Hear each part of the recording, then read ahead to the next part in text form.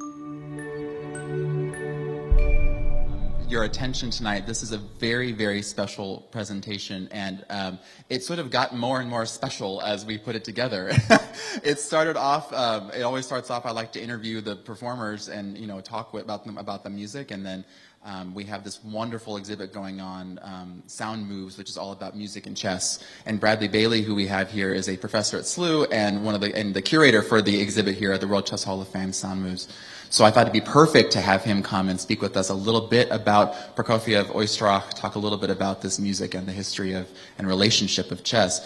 And then we thought, who better to bring on to talk about chess than one of our own, Grandmaster Yasa Serouan, who is, you know, Grandmaster, you know, man about town, man. I always say you're sort of one of our anchors for what I call a chess PN, chess ESPN that we have on here at the World Chess Hall of Fame, and we're so looking forward to hearing from Yasser about some of the specifics of these chess matches. So, without further ado, yes. Four-time U.S. champion, everyone. I was just a man on the street. I got dragged in. There you go. We appreciate you being here. Bradley, do you want to take it away and talk a little bit about some of the music we're going to hear tonight? Maybe we can chat a little bit about sort of your perspective, and then I can maybe chime in every now and then about some of the music. Yeah. Great. Yeah. Take it away. Hi, everybody. Thank you so much for being here. I kind of want to hear Brian's thoughts about, you know, not just chess and music, but about what we're going to be hearing tonight. And I just brought some images just because I'm an art historian, and when I present, I just find it more interesting to have something to look at than someone just talking. And a piece that Oistrakh really kind of specialized in, one of the pieces that's a real, you know, sort of traditional showpiece, is Tartini's Devil's Trill. And I wanted to ask Brian what he thinks is so special about the Devil's Trill, and then we can maybe go a little bit into the story. The story behind it? Yeah. Well, it's not only... Well, it's fiendishly difficult. How about that for the violinist? There's certainly a lot of fireworks to be heard. Hannah G, who I am collaborating with tonight, is the assistant concertmaster at the St. Louis Symphony, and this is a staple of her repertoire. She performs this piece a lot. It's our first time playing it together, but yeah, it's got that sort of the difficulty. I think is the first thing that comes to mind, and the version we're playing is a version by Fritz Kreisler, who is another famous historical violinist, and he sort of cranks it up to 11 in terms of just how much you're going to hear virtuosity from the violinist. I'm really just bumping along on this one. It's really, this is her big, you know, Jimi Hendrix moment she has here to show us what she's got. But in that sense, yes. But I think the devil's also in the sound of it, because a trill, for those who are unfamiliar, is sort of an alternating between two notes, and it has this kind of unsettled sound to it. So it's a bit of a novelty piece in that it's not violin playing like we're always used to. There's this constant sort of shaking and shuddering from the violin part that is new for many of us. So there's an excitement there as well. So the story is that Tartini has a dream, and in this dream he makes a pact with the devil, and the devil takes his violin and plays this piece that is the greatest thing that Tartini's ever heard, and upon waking he tries to recreate it. He tries to write it down, but he's just incapable of doing it. And to him, that's kind of what makes the piece so special, is that you can't achieve what the devil can do. And so this is a very, very famous print that shows up on the cover of pretty much every copy of the Devil's Trill, Bois's image of this, you know, dramatic moment of him watching the devil rock out on his violin. So let's get to Prokofiev. These are some of Prokofiev's chess pieces. They're in the Prokofiev Museum in Moscow. Do you notice anything unusual about them? Anything that we're not used to seeing when we see a chess set? Rex? No crosses on the top of the king. No crosses on top of the kings. Why? Where are we? Soviet Russia, absolutely. In Soviet Russia, especially around this time, you're not going to see any crosses on the kings. You're going to see finials or something like that, or even occasionally a hammer and sickle. You even see sometimes, but that's one thing that you will typically not see, is a cross. So here's the poster for the tournament that Prokofiev and David Oistrakh played this, fun exhibition that they put together. Prokofiev had been out of Russia for quite some time. He returns in 1936, and he moves in next to Oistrakh, and you've got these two guys who they were probably playing more chess than they were making music at that time, but they developed a really, really close relationship. The first Violin Sonata was dedicated to Oistrakh. It actually came after the second. The numbers are always publishing numbers, so they're usually not sort of chronologically related. But what do you think about Prokofiev in terms of why he's considered to be, one of the most important modern composers in Western civilization? Sure. Well, there's a lot that he plays with our expectations, and a lot of sounds that we may not be used to hearing. A lot of the melodies that you hear in the piece that Hannah and I played tonight will be familiar, perhaps singable, hummable, but there's always a little bit of a jab there in terms of something unfamiliar, something we're not used to hearing. And a lot of that comes from, actually a lot of the modernists were very fascinated with the Renaissance, with medieval Europe, and they used a lot of the sounds that had sort of fallen out of fashion, and they incorporated that into their music. So for instance, there's this concept of modes in music, and we have a major mode and a minor mode. We refer to them as keys, a major key and a minor key nowadays. But they were arrangements of pitches, but there were also handfuls of other modes that they would play with that we weren't really allowed to use after a certain period of time because they weren't as pleasing to the ear.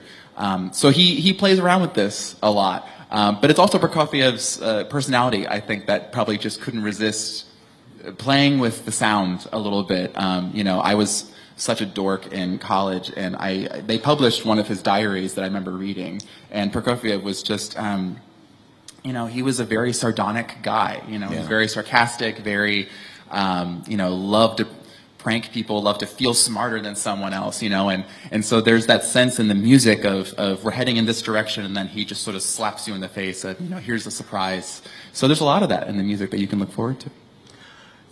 Do you think that anything about Prokofiev's composition style lends itself to someone who would have an interest in chess? Do you think there's any kind of direct connection? I always say there's a lot of relationships between music composition and chess. There's a lot of composers I know, living composers, who are very interested in chess. A lot of it has to do with, the way I phrase it is this idea of creativity within a structure. There's only so many moves that you can do, but there's endless possibilities of creativity, of strategy, in the game of chess. And in music, it's the same way. There's only so many pitches that we necessarily have available to us, but it's about arranging them in a new and interesting way. So you often find a lot of these composers are very interested in chess because of that sort of crossover there. I think there's also a sense of just upbringing and exposure. I mean, Prokofiev was growing up in Russia, had a lot of exposure to chess because it was such a commonplace thing there. He was in the chess club in I think from grade school. He was playing very young.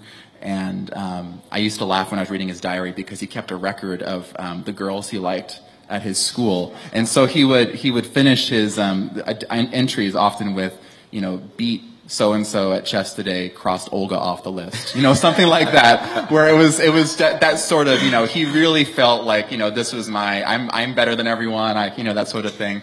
And you can hear that in the music. There's that kind of snide sound to it. But definitely music and chess, we're so intertwined for both Prokofiev and Oistrakh. And there's a lot of violinists in this show, too. We've got Oistrakh, Louis Persinger, an American violinist, Misha Elman, who's also Russian.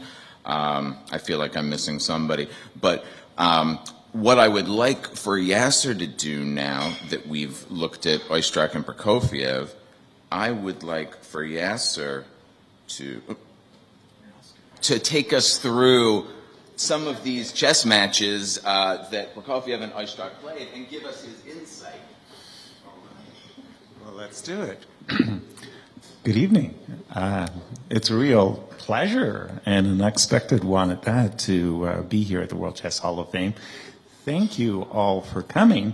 And I was asked if I would be so kind as to go through a game that was played between these two players. and, give my insights about the game. Before I get started, let me just give a little brief history about myself so you can understand that, well, maybe I'm an authority on the game of chess and not in music.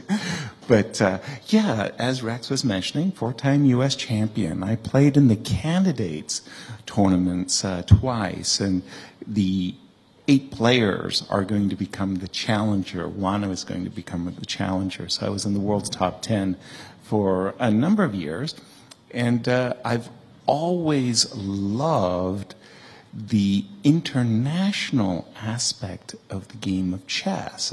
Wherever I travel, people have recognized me, recognized my games, and commented about them. I'd like to tell you a story. The first time, it was 1979, I was 19 years old.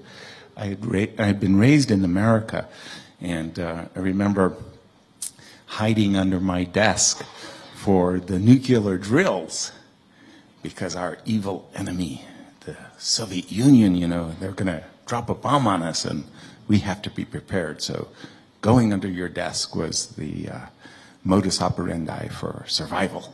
Great.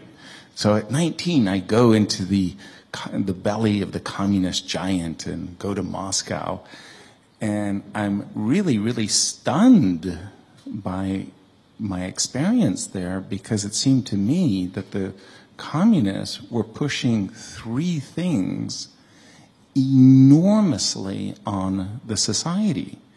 And it was a shock for me. The first was poetry. It's like, what? The communists are all poets. Like, what? Where does that even come from? And you ever get into, well, a drunken evening with Russians, and I promise you they will start, quoting poetry at you. It's like, what? The second thing was ballet. The Soviets loved their ballet, and they thought it was this great, great art, and they supported it enormously. And the third was chess.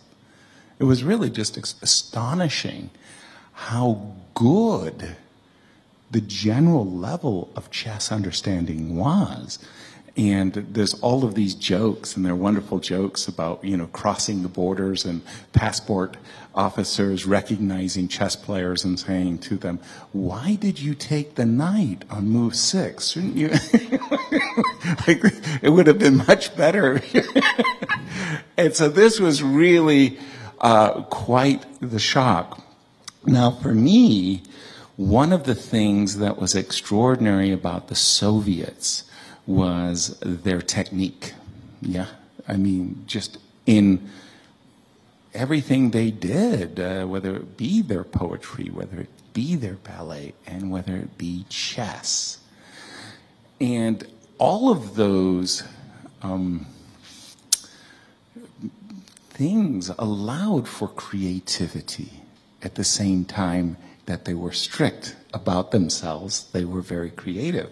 And this game, what we're about to see is a very romantic way of playing with great elan and artistry. We're talking attack, baby. We're going to go for the king. And our protagonist, Sergei, he's white, and wouldn't you know it, he is playing the Leningrad variation of the Nimzo Indian, which is kind of interesting when you think about it. The Leningrad, well, we know what Leningrad is or was, but it doesn't exist today. Today, of course, it's St. Petersburg, but we still call it the Leningrad variation. Now, what is typified by White's play right now is this move, Queen to C2.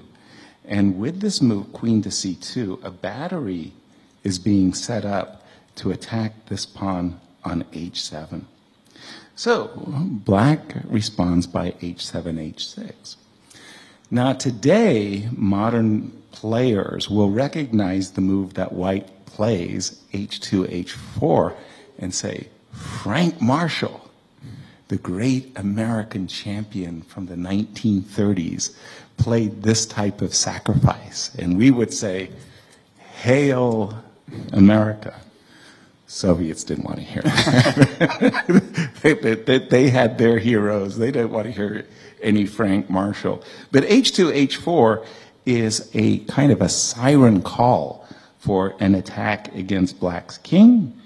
White sacrifices a bishop. And one of the things that makes for an incredibly exciting, dynamic battle is when the kings are on opposite flanks. In this case, Black's king is on the king side, White's king is on the queen side, and it's sort of like, okay, go battle, because you can go after the other side's king and sacrifice as much as you want.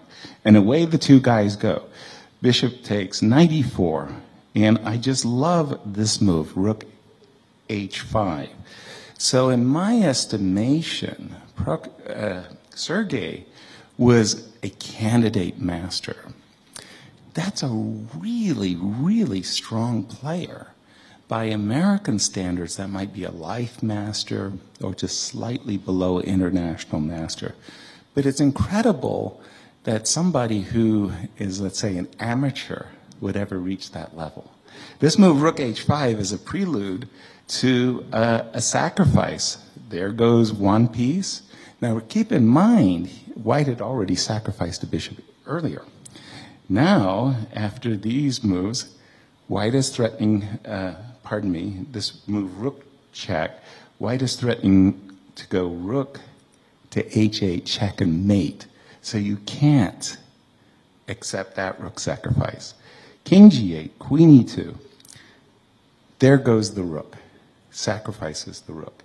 And now I'm going to call on a member of the audience to identify what Sergei did next. He sacrificed a bishop, he sacrificed a knight, he sacrificed a rook. And now he's going to sacrifice again, and he's going to finish with a checkmate. Don't all identify at once.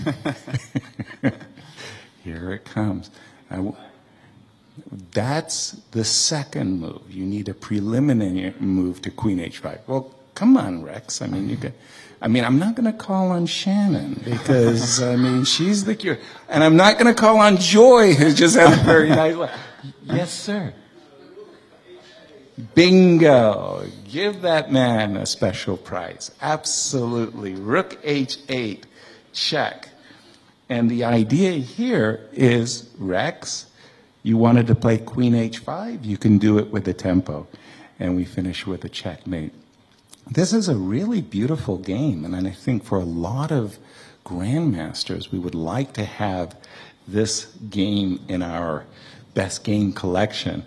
And I think it just goes to show him in his best light as this romantic, attacking player, and, a very nice victory.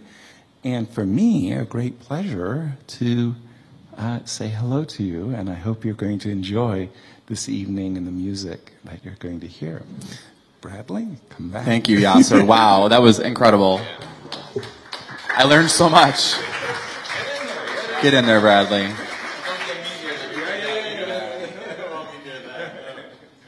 Well, is that... Yeah, we have a couple other pieces in the program, if you were curious as to what they're doing there. We're opening specifically with pieces that were either young influences or inspirations of these two guys. So the Tartini is a piece that Oistrakh actually played on his graduation recital from the St. Petersburg Conservatory, and then was a part of his repertoire for his touring that he did globally. So Hannah and I will be performing that piece first. I'm following that with a solo piece, the Chopin Ballade No. 4. This piece is incredible piece of music on its own, but we were delighted to hear that Prokofiev's mother was a pianist and played a lot of Chopin for him as he was young. So this was definitely an influence on his compositional output, because he was hearing this music, and so he was hearing this romantic, beautiful, but also daring music in its own way, and I think that had a lot of influence on what he wrote. Those first two pieces and the final one are very intense and dramatic, so we thought we would give you a bit of a palate cleanser with the Rachmaninoff vocalese that we're going to perform. It's a very short piece, about 4 minutes long, very beautiful and slow and expressive. And then we finish with Prokofiev's own Violin Sonata No. 2. I'm going to say this probably a couple times tonight because the principal flute of the St. Louis Symphony is coming to the concert tonight. But this was actually a flute sonata. Prokofiev wrote the piece for flute and piano. Oistrakh liked the piece so much that he insisted that Prokofiev make a version for violin and piano, and that's what you're going to hear tonight. So when it says opus means work that he published, 94A, that's the violin version that he wrote. And it's just full of this, like you pointed out in his chess game, it's romantic, it's robust, it's daring music, but it's also very pleasurable and something that I think everyone can enjoy. So a lot to look forward to. I have a lot of notes to play tonight, so I may have to go bail and let you all, have a good time and enjoy a drink. And maybe if you guys wanted to come up and ask these guys any questions about maybe what they talked about this evening, you can. Otherwise, I'm going to duck out, and thank you very much. I'll see you soon.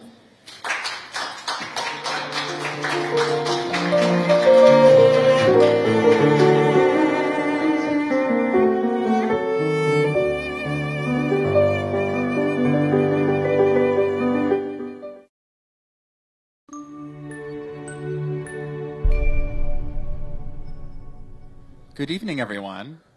I have my nice tall mic here. Isn't that nice? Welcome. I'm so happy you are all here. I'm so happy to welcome you to our concert, Prokofiev versus Oistrakh. This is a very special presentation in conjunction with our Sound Moves exhibit we have going on downstairs. Do check it out. I'd be remiss if I did not thank Dr. Jeannie and Rex Singfield for their generous support of the series.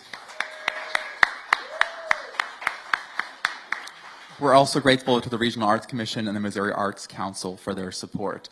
As I said, do check out our exhibits downstairs. We have that Sound Moves exhibit, and we also have our Game of Chess T.S. Eliot exhibit on our second floor. They're not sticking around forever, so do go check those out. WorldChessHOF.org is where you can learn about all the things that we have going on here at the World Chess Hall of Fame, including our 2024 season of the music series, which has been announced online.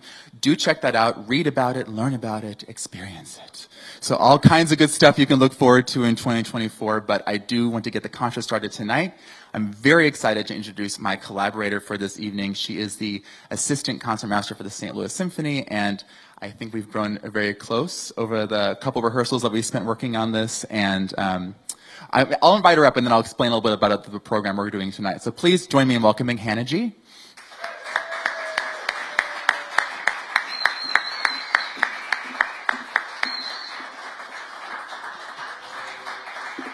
So the first piece on the program, I'll let Hannah get set up over here. The first piece on the program is the Tartini Devil's Trill Sonata. So as we explained in the pre-concert chat, the composer dreamt that he met the devil, and the devil took his violin and taught him the music that you are about to hear.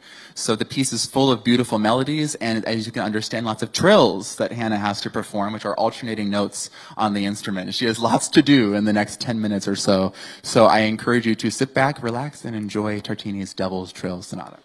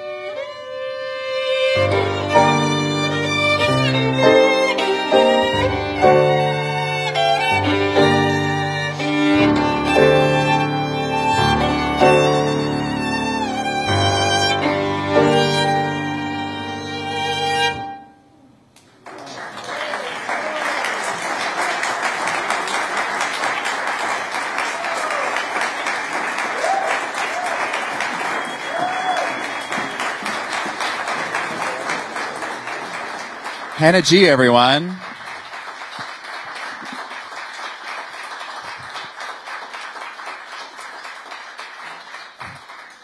Hell of a piece, isn't it? No pun intended. Ha ha ha ha ha. Next on the program, this piece is all about the relationship between Sergei Prokofiev and David Oistrakh and their very famous chess match that took place. The next piece on the program, I'll be performing solo for you, which is the Chopin Ballade number 4.